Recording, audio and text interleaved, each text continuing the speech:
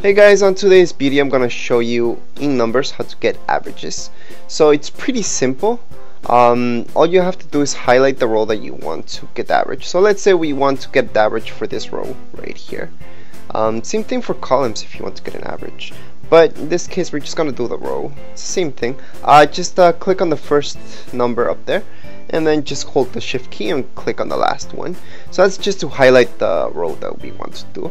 Same thing goes for columns if you want to get the column average. After that, just go to FX formula, click on average, and it's gonna generate the average on the next row you have right here. Okay, so that's the average for that. So same thing, we're gonna do it for this. Click on that, formula, average, and there we go, the average for that. Same thing goes here, here, formula, average, and there we go. Now let's say we want to expand this and get a few more rows and columns. All we have to do is click here and just drag. We can drag downwards or to the side and create more columns.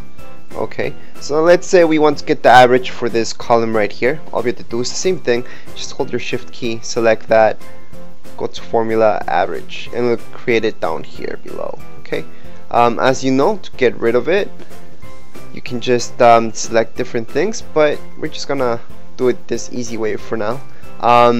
You can just delete it by pressing delete, and same thing for these if you want to get rid of these rows that we made right now, and drag it along.